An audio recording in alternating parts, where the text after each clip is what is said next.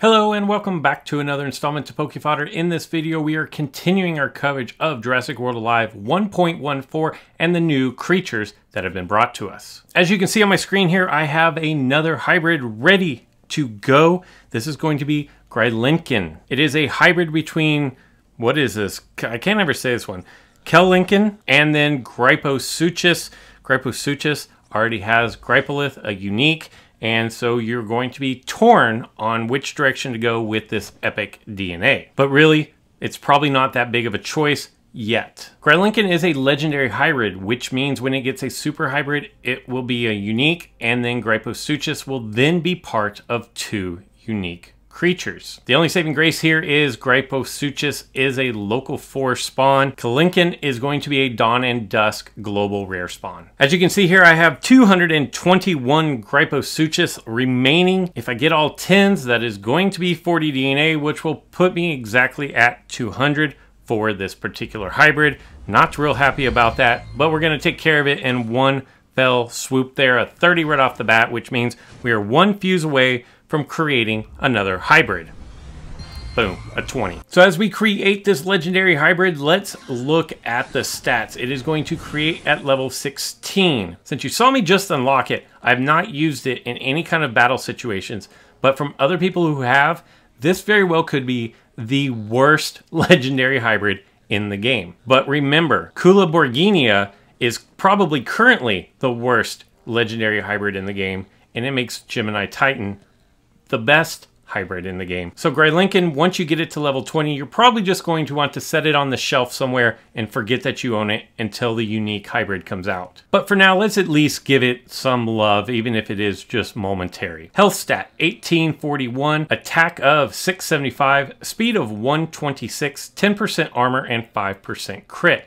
Now here's part of the problem with this figure. The abilities it says it has doesn't match up with the patch notes, and I have no idea if it matches up with in-game battles. I just know there's a lot of discrepancies on this particular hybrid. We're going to talk about the abilities that are listed, and if they change or are inaccurate, this is the best I can do. Its basic move is Distraction, a 1x attack where your opponent's damage is going to be reduced 50% for 1 turn. It has Immobilize. It's a priority move that stuns 100%, just like grypolith. Target swap prevented for 2 turns with a cooldown of 2. It does no damage here. Raking Claws removes the target's dodge and cloak. It's a 2x attack with a cooldown of 1 and a delay of 1. You cannot use this as your opening move. And it has Evasive Stance. It's a priority move, gains 75% chance to dodge 66% of direct damage for 3 turns. Why they don't just say it dodges 66% of damage is beyond me. There's no need for it to read that complicated. It dodges 66% of damage, period. This creature is immune to swap prevention as a passive. It is immune to deceleration, and it has simple rending counterattack. It deals 25% of target's max HP as damage after receiving and surviving a physical attack. As you can see, I have all 4 of the new creatures that I have unlocked from 1.14 headed into the campaign mode. I hope I don't need them all, but just in case I do, here we go. My task here is to defeat 3 creatures. I'm going to start with Grylenken. I hope I'm saying that right, but it's Grylenken. I do have the speed advantage because of my, I cannot find, there it is, of my 126 speed here. I could just go with Evasive Stance and set up my Raking Claws, or I could go for Distraction. I think I'm just gonna go with my Distraction here. Okay, so I'm only gonna take 259, and then my counterattack of 360. Not too bad, not too bad. Now I fully expect my opponent to use Instant Charge here, so I'm going to try to dodge that with a little bit of an Evasive Stance. Again, the Instant Charge is gonna come out. 172 damage, so I'm not taking a whole lot of damage, although I did get stunned there, so that's kind of bad news. I will take my punishment here for getting stunned. I get hit with an impact and run,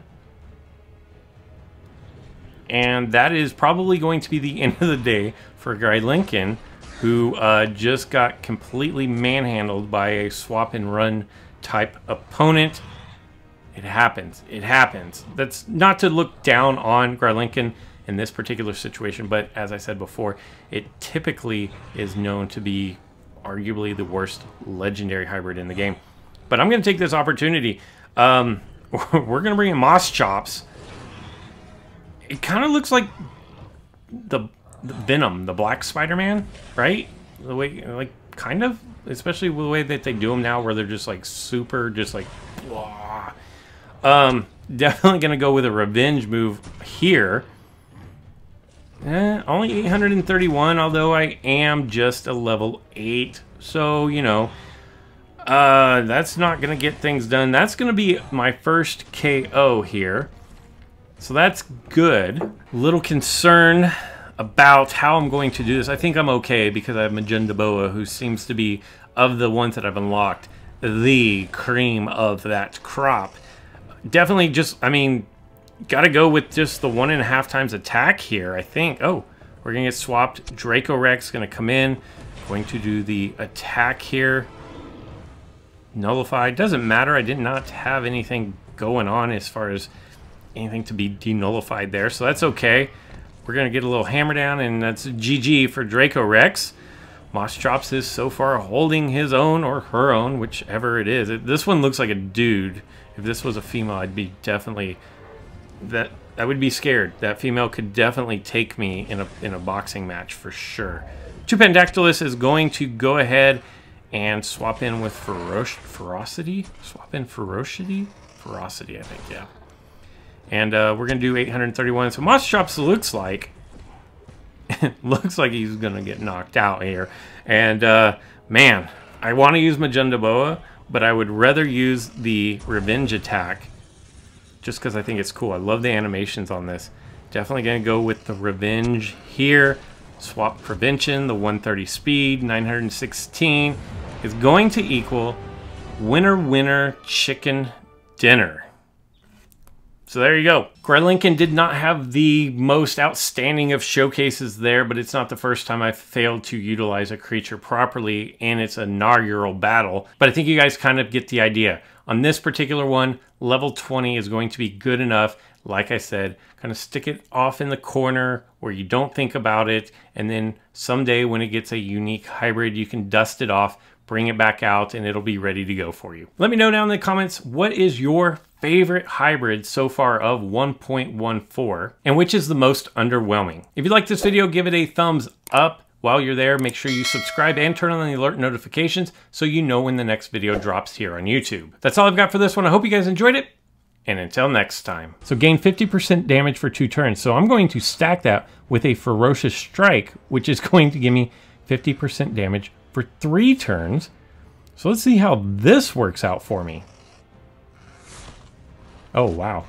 I mean, I would expect a 50% and then an additional 50% to do more than 50.